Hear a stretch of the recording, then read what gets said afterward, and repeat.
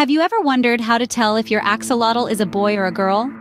Identifying the gender of these fascinating creatures can be a bit of a challenge, especially when they're young.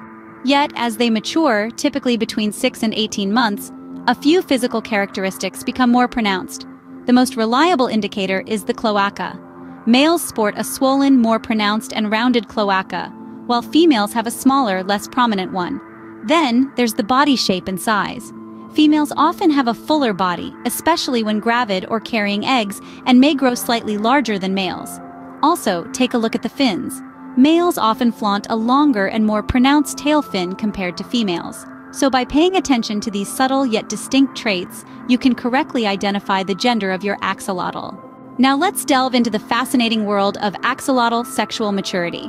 It's a captivating phase in an axolotl's life, typically occurring between 6 to 12 months. However, factors like genetics, diet, and overall health can influence the timeline. You'll notice some intriguing changes as your axolotl matures. For one, males may start to display courting behavior, such as nudging or following potential mates. It's their way of saying, "Hey, I'm ready to reproduce." Physical development is another telltale sign. The cloaca, remember, that's the gender indicator we spoke about earlier, starts to develop more noticeably. And in females, you might even spot the appearance of eggs. Lastly, don't be surprised if your axolotl suddenly shows an increased interest in food. A surge in appetite can be a sign that their bodies are preparing for the breeding season. These signs indicate that your axolotl is ready for the breeding season. Breeding axolotls in captivity requires careful planning and a responsible approach.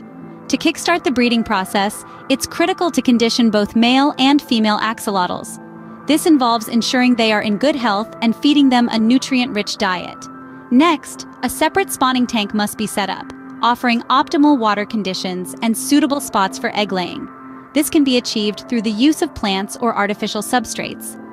Once the eggs have been laid, a decision must be made whether to leave them with the female or raise them separately. While leaving the eggs with the female might seem natural, raising them separately often increases survival rates, as it reduces the risk of the eggs being eaten or damaged. Proper breeding practices ensure the health and well-being of both the adult axolotls and their offspring. By understanding and respecting the complex reproductive behaviors of axolotls, we can contribute to their conservation and enjoy the rewarding experience of nurturing these fascinating creatures. As an axolotl owner, it's essential to consider a few things before deciding to breed your axolotls. Breeding is a task best left to experienced owners ready to take on the responsibility of caring for potentially hundreds of offspring. It's not a venture to be taken lightly. Consider the legal and ethical implications as well. Be sure you're aware of local regulations regarding the breeding and sale of axolotls. It's also worth reflecting on the ethical considerations of introducing more pets into an already crowded world. Regardless of whether you choose to breed or not, regular health checks are crucial. Keeping an eye on your axolotl's health can help detect any issues early on and ensure a long, healthy life for your pet.